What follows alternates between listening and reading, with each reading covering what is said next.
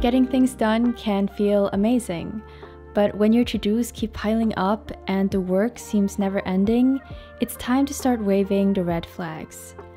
Before we get into my rules for healthy productivity, this video is sponsored by Squarespace, my new favorite platform for building beautiful websites and growing your business online. The reason I'm making this video is because of my own personal countless breakdowns of feeling overwhelmed, and just at the end with my workload of studying or working. And I would also say that I'm a great example of someone who has fallen into a toxic relationship with work and taken on the mentality of the more I work, the better, and attaching my self-worth to my productivity, which, as you can imagine, also amplifies the complex of feeling guilty when I'm not working. But my friends, I am so happy that you're here, because I've discovered that it does not have to be this way. It does not have to be a cycle of short circuits. Productivity can be approached in a sustainable and healthy way. Let's talk about the why real quick. Why am I trying to improve my productivity? First, I believe in working smarter, not harder. And my goal here is to manage my work better so that I can manage my time outside of work and outside of studying, outside of productivity better, and enjoy my life more. I think this is one of my most important lessons that I've learned this year, is that my capacity to enjoy life, no matter what's going on, defines a part of my happiness and satisfaction. So it's sort of the one thing that I try to balance throughout anything. So today I'm going to outline how I have rebuilt my foundation of productivity, how I am able to detach from it and rest deeply while getting things done more efficiently. Structure-wise, this video is broken down into two parts. First is setting boundaries, and the second is managing focus, which both work interdependently. So if you are feeling goofy, you can also watch the second part first. The overarching theme here is sleep. Sleep is queen. What I want you to take away from this video, and the reason why I'm starting with this, is because of its importance. I want you to take away that within any problem that you see in your productivity system, sleep and mental health are the first ones to take care of. Of course, you will still have to sort of keep going even when things are not super easy. But I hope that if you remember that your sleep and your mental health are your foundation of functioning, that you can move throughout life without damaging your well-being, as I have definitely done in the past.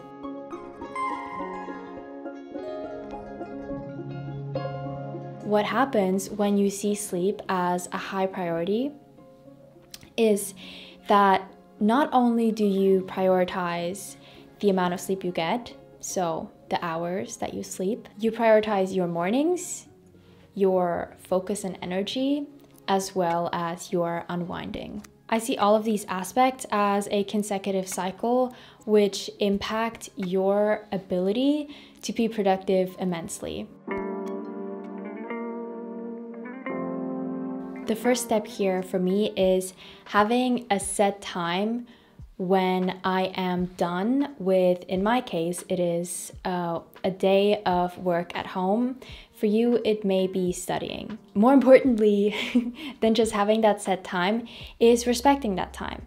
Because to me, respecting that time means respecting my life outside of work. If you've been diving into focused productivity for hours, it is natural to still have a lot of thoughts swirling around in your head concerning what you were working on and focusing on, even when you are miles away from doing that or working on something. I mean, how many times has school and work haunted me? Countless, y'all. This is why I recommend putting effort into your unwinding. And I will talk about how to best do this in a minute. But before that, I just want to say that to me, consciously tuning out thoughts of what you were just doing and focusing on and disconnecting from that is the prerequisite to deep rest and enjoying your life.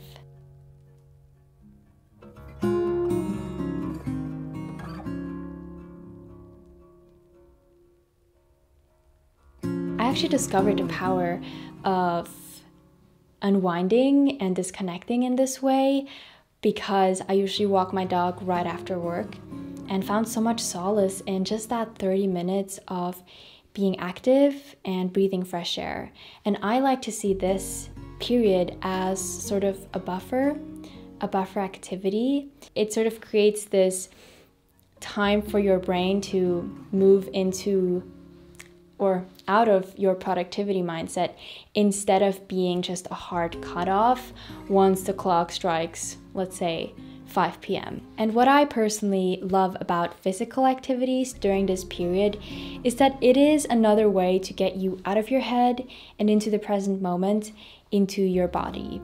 Whether this is when you take a shower, whether this is when you clean your house, perhaps you decide to walk home from work or school, or go to the gym for an hour. I feel like this would also be a great way to start a healthy habit in that period, or it could also be a spot for a new hobby of yours that also helps you expand your life outside of work, which is something that I've been working on a lot, just to sort of rebuild a good relationship with work, in sort of creating more of what my life means outside of it. This next rule is already sort of a transition into the second part of this concept and productivity approach. It is honoring your bedtime / energy is everything, which that is going to connect to managing your focus, the second part of this video. Personally, I feel like if you implement a buffer activity right after work for about 30 to 60 minutes, you are off to a great start to be able to unwind better and rest better. So the following are a couple of aspects that I like to keep in mind to honor my bedtime as best as I can, meaning that I can get the best sleep and rest that I can.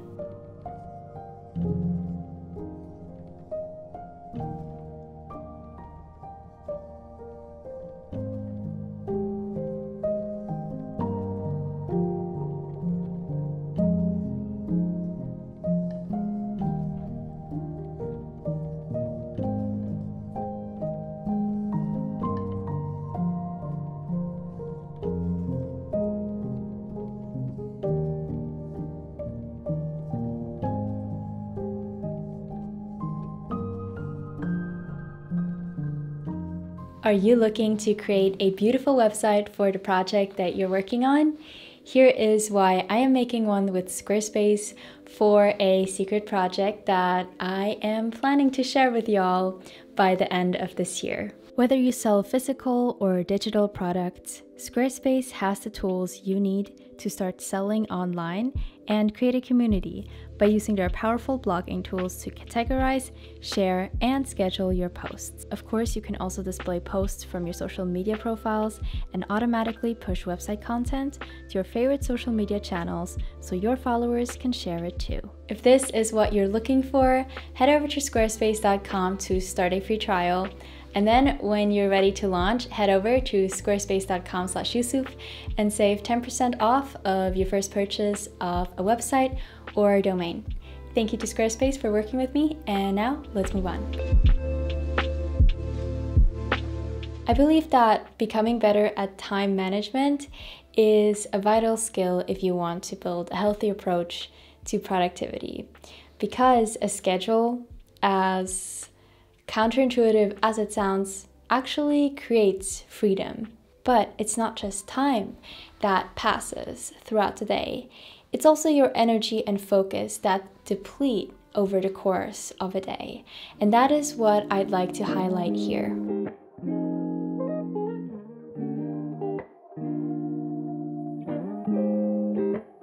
For this rule, there are two things that I like to keep in mind when I am scheduling focused productivity. The first one is, how much focus does this task require in terms of the skills that are needed to get this task done? The second point is, how long can I work on this task while remaining focused? And this should sort of prompt us to figure out optimal segments to be working on one type of task. I feel like I'm still working on categorizing my tasks, but right now I sort of categorize my to-do lists into skills that require more brain power and concentration and even creativity, sort of skills like creating a concept or writing, that where you sort of make something from nothing. I consider those to be like more brain power required tasks. And then we have other tasks that in my mind are sort of easier to do, slash I can also do them when my focus is low, when my creativity is drained, such as answering emails, for example. Or I even find that in this category, I like to add in designing things for fun, or just like updating things, organizing my Notion, tasks like that. What I like to do is sometimes I sprinkle in easier tasks, like I mentioned, as answering my emails between more intense, bigger blocks of, for example, writing sessions. So let's say I'll have 2 hours of writing in the morning, then I'll be like, okay, I need a break. So I take a break, which we'll talk about really soon. And then I work on an easier task for 30 minutes, which would be, I don't know, reviewing documents, answering emails, and then I would head back into writing again.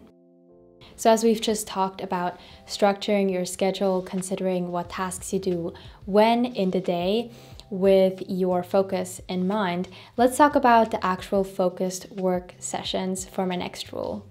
Now, I have found that the simplest approach for me to sitting down and getting something done is working with a Pomodoro timer. I always return back to Pomodoros because not only is it easier for myself to convince myself to sit down for a limited amount of time to focus, but also working with these 25 to 50 minute segments, or however long you define your Pomodoros, allows me to schedule in these predetermined blocks into my day. So instead of scheduling 2 hours of writing, I schedule in 4 Pomodoros of writing.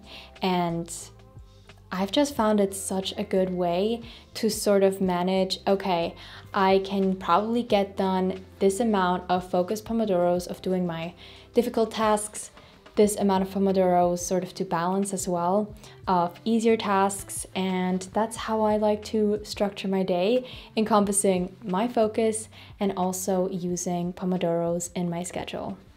Now, I think my next rule has sort of been emphasized through our past couple of years also experiencing a pandemic with a lot more people working from home.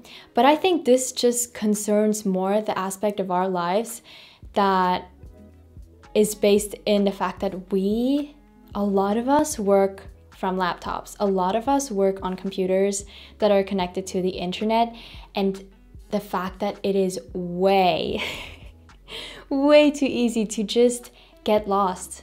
In a second, you could literally just go from one tab on your computer where you're getting things done to another tab where you're spending hours of watching YouTube videos. It can help to create a physical difference between where you work and where you chill. So ideally, you can dedicate a desk or even just a spot at, for example, your dining table to focused work. And you can try to respect that and not do anything but focused work in that spot. Another option here would be if you have your work computer that you, for example, get from your company and then your private one. I think that can help create a distinction. But if a physical workspace difference or having 2 different computers is not an option, it can help to distinguish your work life from your private life or your study life and school life from your private life by having different digital workspaces, even just in one computer. Ways you can do this is, for example, having different logins in one computer, so one for your school life and one for your personal life. I personally also distinguish my Notion setup, for example, between my personal space and my workspace. And I believe that this is something that you can also do for other tools and applications to hopefully create a better separation and help you get into the mindset once you enter your digital workspace. And ideally, as I said, also have a physical dedicated workspace. Our last topic here today under managing focus is taking breaks. And this is important because I have experienced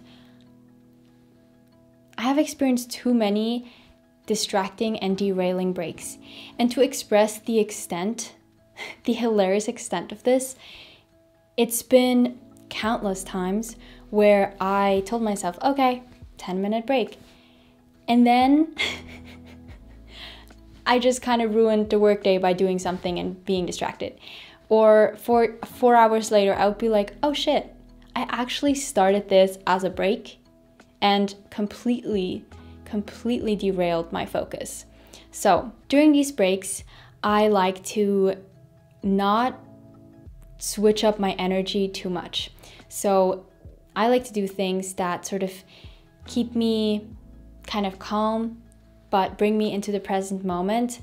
It should definitely still sort of feel rejuvenating, even though it's just 5 to 10 minutes. My favorite things to do in 5 to 10 minute breaks are definitely stepping away from my computer, opening a window and breathing fresh air, doing some stretches, or enjoying a snack just while being present. Often I also just spend 5 minutes interacting with my pet, and that is actually so rejuvenating and refreshing.